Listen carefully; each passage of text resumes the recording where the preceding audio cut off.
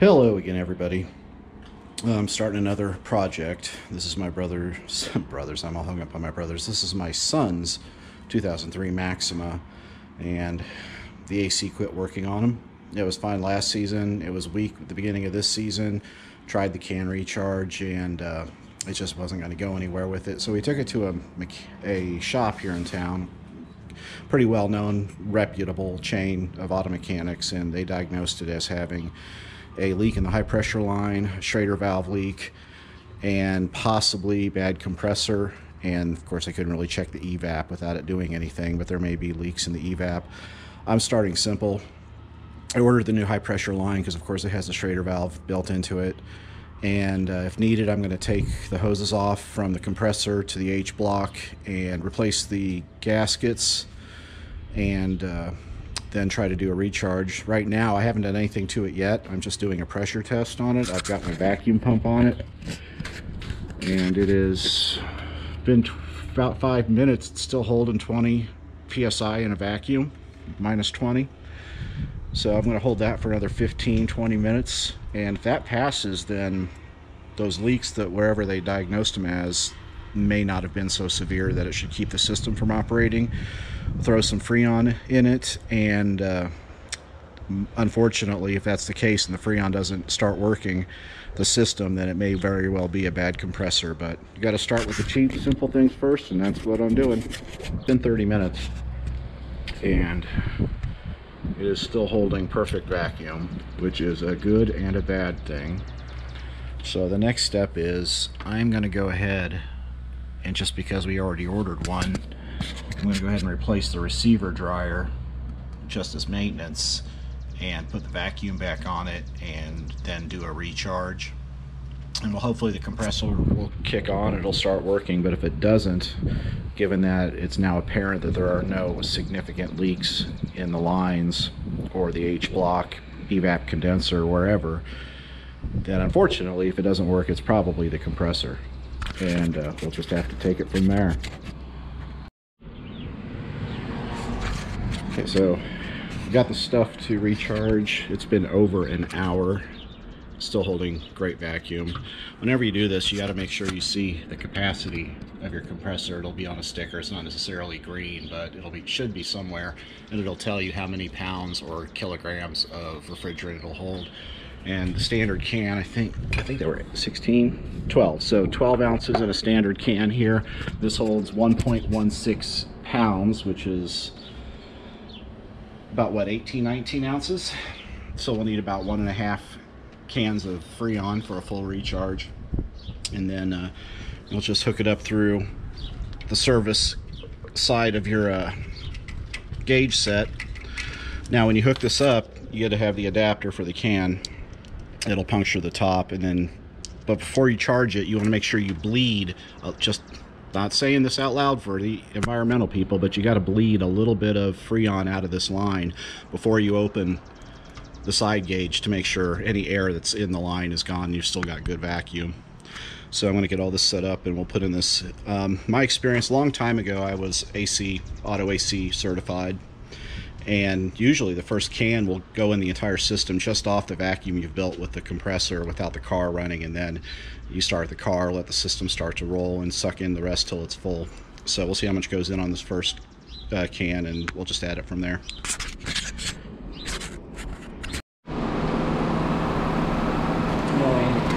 Okay, so after we got basically 1.5 cans of Freon in it, pressures are good. High side pressure is fine, just a tick under 200, or low side pressure is sitting at 34, 35.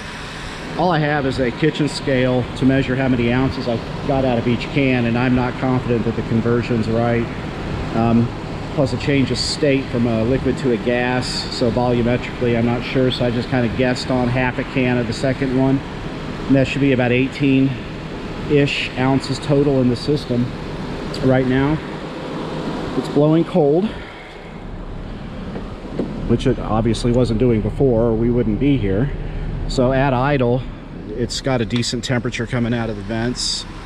I'm gonna leave it like this, and hopefully, obviously, it'll be something that has to be monitored over the next few days. I don't want to overcharge my pressure. I want to leave at least 10-15 pounds of overhead for expansion when he's out in the sun, the highway, driving around. You just definitely don't want to overcharge these things, even though right now it may be a little bit undercharged. It's working. So we'll leave the pressures where they're at, and he'll drive it for a few days. Hopefully it'll just stay the way it is. That vacuum held well over an hour. I re-vacuumed it again after I put the receiver dryer on it, and then we had to run for adapters for my gauge set to get the cans filled. That took time, and it held vacuum the entire way. He took it to that shop, like I said, and they quoted the most, like 1,100 bucks, upwards of $1,100 to fix this system. And of course, a lot of that's labor, but they also had the compressor as part of that repair and evap. I've seen zero indications that either one of those things are bad right now, just based upon looking visually for leaks where the peg oils come out and it's gotten grimy. The compressor kicked right on after the first can. There was no hesitation in that. We'll see. So hopefully this is a cheap, maybe $100, $150 fix. Didn't even put the new high side hose on it. That could, well, save it. Well, I won't send it back, but that wasn't even necessary. Just got a new receiver dryer on it, and we'll see where it goes from here. So don't trust the shop. If you can, or you know somebody who can, double check, just like a doctor. Get a second opinion. See you later. Okay, quick update. I don't want to get too close to it because there's still a fog of 134 going on here. It is the return line from the evap to the condenser. I don't know if you can see that little fog going on right there with the Freon and peg oil getting atomized. But yeah, what happened was this cold air intake right here had been laying on top of that line. It's a metal line that had been laying on top of vibrating, and it just wore a freaking hole in it. Unbelievable. But the interesting thing is, the shop he took to, did you pay him for that? Yeah. How much did you pay him? 100? He paid $100. $100 to this repair shop, and I ought to name them, because before I was like, you know what, benefit of the doubt, whatever. But I really ought to name them. They did not find this leak. This audible, hissing leak in the system. Unbelievable. So anyway, gonna look into finding the hose, the pipe, to repair that, and or get a repair kit. Maybe it can be flared and then a compression fit as a repair. I don't know. We'll have to look into it right now. Just a little disgusted at the whole situation. It was working too, and there was just a pin hole in it, but then we heard the telltale just slight hiss, or he did, and when under investigation, sure enough, there it is. So anyway, his AC is not going to work for a while, and figure out a repair. We'll get that done, and I will post that as part of this video. Bye. Okay, it's the next day. Working on the AC fiasco. These are the repair products I'm going to try before I go ahead and buy the whole new liquid line, which it's not expensive. I think I found a brand new one for around $70. It's just going to be a pain in the butt to replace because it literally wraps the entire engine bay from the condenser all the way to the H block on the passenger side. We're going to try this JB weld, then a piece of hose over the welded point with 2 clamps side by side to really press down on it. And the weld is already on there. See if I can catch it right there. You got to let that cure for 2 hours. It's going to be 3 to 4 hours for it to totally set. But after 2, I want it to be just ductile enough that when I wrap that piece of hose over it and put the clamps on it, it has some squish to really press it down into that hole. And from that point, we'll give it the next hour of the cure time, and then go ahead and do the charge on it. With any luck, it'll hold. If it just gets through this one season, this summer, he's pretty much due for a new car anyway. This was his high school car. He's a sophomore in college now. Junior, sorry, going on his junior year. We did do some things to it. When we first got it, we put some lowering springs on it, and then we got the vented, drilled, slotted, blah, blah. Get up in here. I don't know if you can see the spring, but we got some teen lowering springs on it. The stance is great. I mean, the car it looked really good when it was not in its current shape. But yeah, it's just the college beater right now, and hopefully we can chill this air down for him and get him through the summer. And I'll catch back up with you here in a few hours. Okay, we've just recharged it. The compressor's fine. Again, everything is nice and cold through the vents. It took just the right amount of Freon. That's where we're expecting.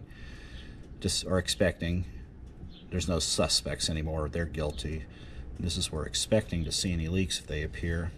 See, it got the hose clamps and that hose around the JB weld doubled up and super tight.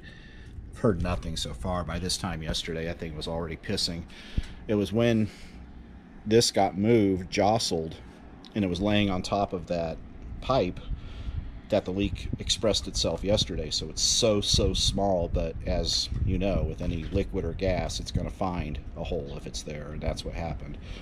So with a bunch of JB weld, rubber, 2 hose clamps, hopefully this is going to fix it. So we'll just keep watching on it, get my gauges disconnected and let it sit overnight. When he drives it in the morning, it'll pretty much be the tell. If it's going to leak, it's going to do it right now. There's no reason for it to leak in the future. That JB weld's only going to get stronger as it cures more. So if it fixes it now, it should be fixed for good. So there you go. I'll let you know if anything else happens.